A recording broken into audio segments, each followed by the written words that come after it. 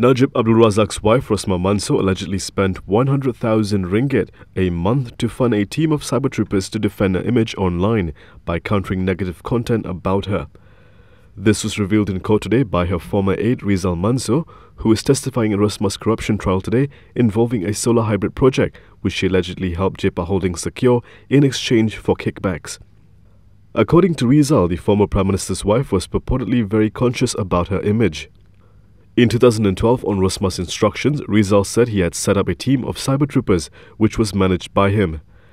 These cybertroopers were tasked with monitoring social media content critical of Rosmah and to engage defamatory allegations and accusations.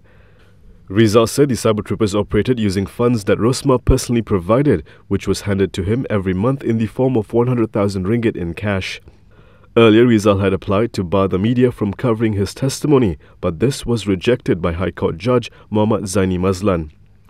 In his testimony, Rizal also said Rosmah put priority in her image, reputation and people's perception of her as the Prime Minister's wife. He added that Rosmah always wanted publicity and media coverage for her activities.